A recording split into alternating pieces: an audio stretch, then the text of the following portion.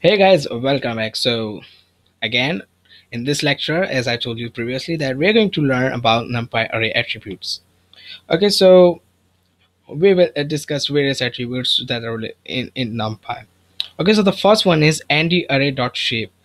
This array attribute returns the tuple which consisting of the array's dimension. Okay, it can also be used to resize the array. Okay, so let us see how we can use this. So going to use a equals np dot array. Okay, uh,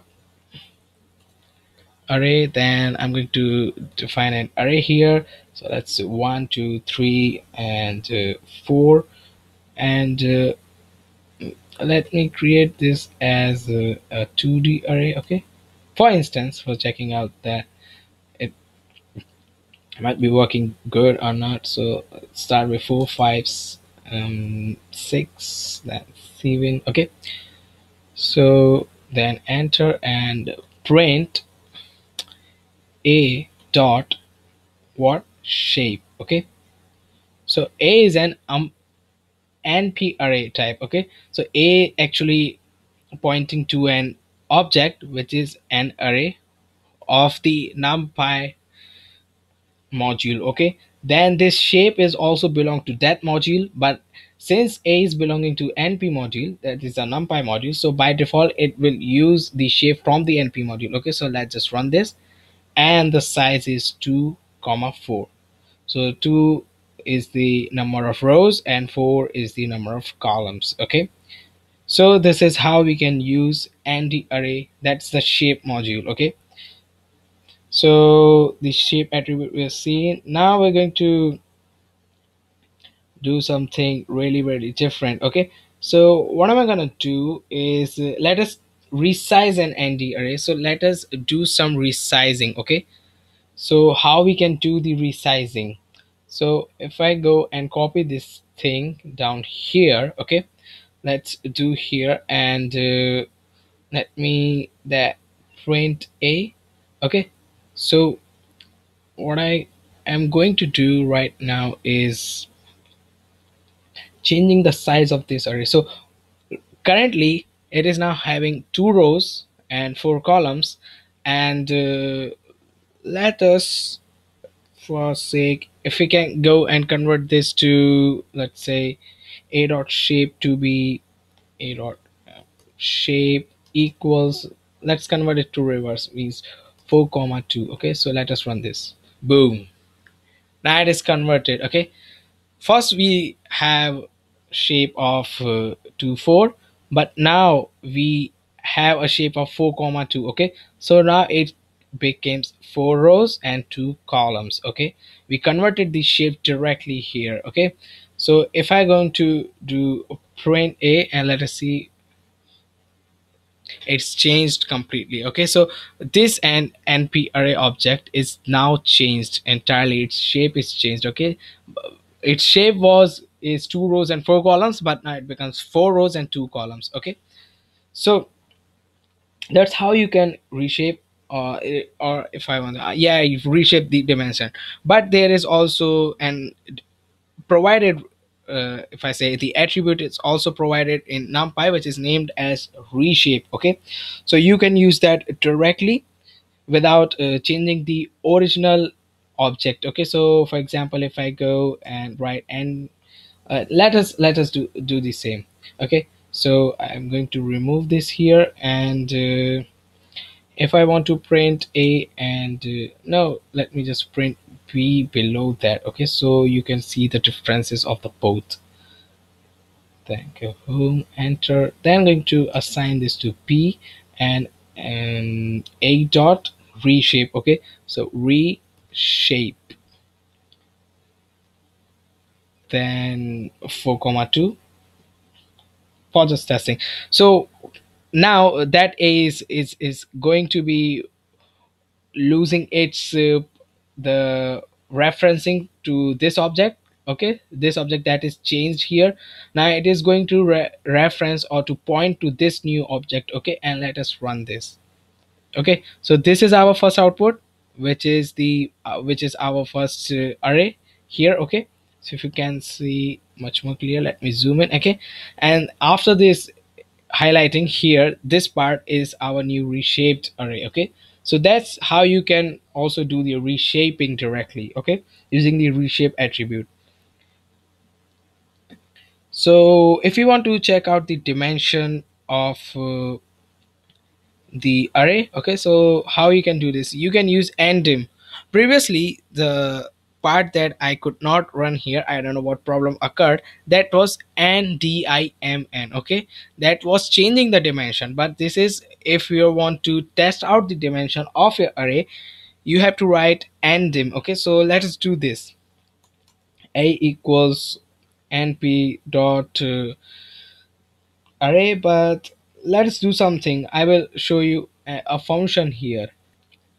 So in Python we have a range function to do task that actually creates a list. Okay, that actually creates a list in Python 3. Okay, and for here in NumPy we have a range. Okay, that array range function. Okay, so a range, I'm going to create a range of 10. Okay, so it is created. Let me just print out this first so you can understand what happened here. Okay, so let me just print out this thing. Okay, so it created range from 0 to the number that we write here less than 1. Okay, so whatever the number you're going to write here is less than 1, it starts from 0. Okay, everything starts in computer with 0. Okay, so 0 1 2 3 4 up to 9, and they that are 10 objects here. Okay, so there are 10 numbers that are assigned through it. Okay, so let's test its dimension. Okay, so n dot dim. Okay, and let me, if I want to print this, will it print? Okay, error. So print a dot dimensions. Okay, we're going to, oh sorry, and my fault. Okay, so the dimension of this np array right now is 1. Okay, so let us change its dimension to something else. I don't know, maybe it will work or not, but check it out. Well, I'm just going to test it out. So a dot reshape, and let's do this to how many elements do we have? 10. Okay, so we have 10, so let's convert this to 2 cross 5. Okay, and print a, I don't know what happened. It doesn't change it. It's a 1D array, so it doesn't have, it isn't able to change this because we do have our one, what I say, one dimension array. It has only one row. Okay, well, let me, no, I think it will change. Let me do something like a equals, yeah, it changed it. I forget it, the updating value. Okay, it created the object, but it isn't able to actually create the reference, new reference to this object. Okay, a is still pointing to the old object here, our old object, but now we have changed it, so we have to create the new reference here. Okay, uh, I don't know what happened, but yeah, now it's changed. Okay, so that's how reshape is working, and let's check out this its dimension. Okay, so ndim, okay, 2. Okay, so we do have our, it's now become a 2D, two dimension array. So that's how we can change the dimension of the numpy array. Okay, so then there is something called if I do remember, an attribute called item size. Okay, yeah, we do have an attribute called item size in numpy array also. That attribute actually returns the length of each element of array. Okay, in bytes, whatever the size they do have. So let's check out this size. So a dot item size. Okay, item size. Okay, so I'm not going to use the print function, actually it will print out directly. So it's 8. Okay,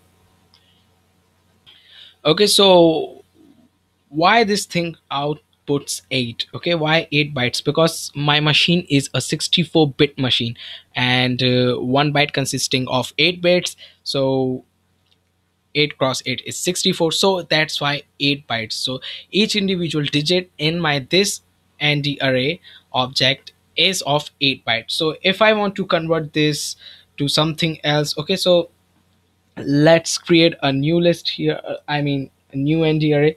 So np dot array, okay, and I'm going to change the bit size. Okay, by default it is now using 8 byte, one, this one object, for example this 0 is now of 8 byte currently, and I want to convert it to 1 byte. Okay, so it will always use only 8 bits, but currently it is now using 64 bits to store this number. So how I'm gonna do this, let's pause this video here and think about it, do it yourself, and I will tell you later. So you come back here. So let's create our new ND array. Okay, so I'm going to create it 4 and 5. Okay, so if I want to change the size, or if I want to change the type of the object, how I'm going to do that, I'm going to use d type. Yes, you're right, I'm going to use d type, and to use the, to change the value I have to use np dot to use 8 bits, so int 8. Okay, to use the 8 bits. Okay, and print out the values. Okay, let's check the size. So item size, okay, item size 1.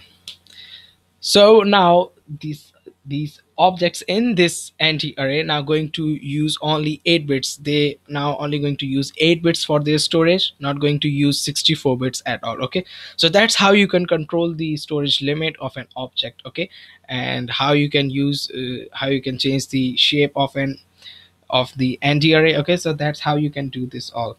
So if you want to convert this to some float, okay, so let's do the same thing in float. Okay, so how you can change the value in float, so for do this, so float 32, shift enter, now 4 bytes. Okay, 8 fours are 32, so 32 bits cross 8 bits, so we actually, so that's why 4 bytes. Okay, yeah, it's all the problem with bits. So that's what actually the attributes in NumPy are. Okay, and if I do remember something, I'm just remembering, am I missing anything at all, or maybe I'm missing some attributes? I don't think so. Actually, now everything is actually tell to you. Okay, so that's what attributes are. Okay, and next lecture will consisting of the routines. Okay, array routines, how we can use routines here. Okay, so we're going to see that in next lecture, and as always, thanks for watching. Bye.